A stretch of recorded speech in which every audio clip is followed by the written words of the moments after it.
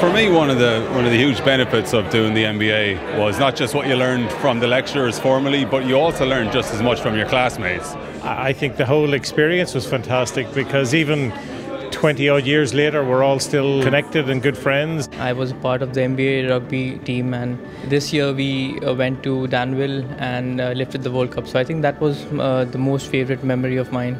For me, I was very lucky. Our class were very close, and I also had the opportunity to represent Smurfit at the Molson Case competition in Canada. Finding an extra gear that I didn't know I had and meeting a really great group of people. My best memory is lectures with Professor Pat Gibbons. Just kind of, when we looked through the case study methods and applied them to real world experience, it was just wonderful. When you go internationally, especially to America, it opens doors because everybody is MBA conscious. Yeah, so it was fantastic. For me, I came from a technical background. I studied engineering originally at undergraduate level, so it definitely broadened my horizon from a business perspective, which was a very deliberate step on my behalf. I think the MBA for me was an opportunity to round out my leadership experience. I had done a lot in my functional area, but it definitely gave me a much broader lens, and it's been an opportunity for me to move on and develop my leadership skills. I think the MBA is amazing. It's such a diverse group of people, and yeah, I'm really happy. I love Dublin. It has been fantastic.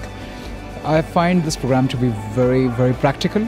The amount of exposure we get to industry, and even next year we are going to go to different international countries to do the consulting project. Probably the biggest thing it gave me was confidence. It broadened my horizons in terms of exposure to different areas, but it was the confidence to take on anything really after.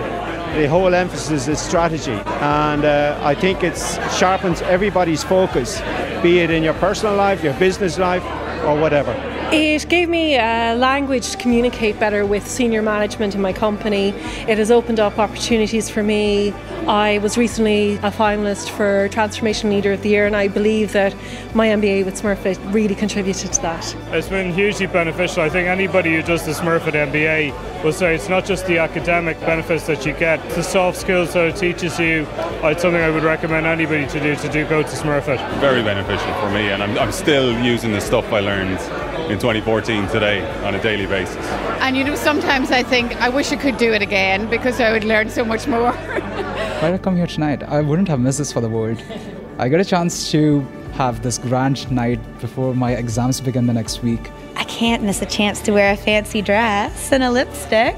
It's Christmas time, and then we have the exam next week, and then we just hold most of my classes here, and then we just say, okay, let's do a bit relaxing before we have the exams. So I want to meet my friends, I want to meet my future friends, I want to network. Probably about a dozen people from the class here tonight, so we just thought it was a good time to meet again and to kick off the Christmas season. Just hoping to reunite with some old friends and make some new connections. The speaker tonight is about to be a key player in telecom. I'm keen to hear from him on leadership and how he's managed to build up his business and influence people. Technology today not only doesn't reward incremental change, it doesn't allow incremental change.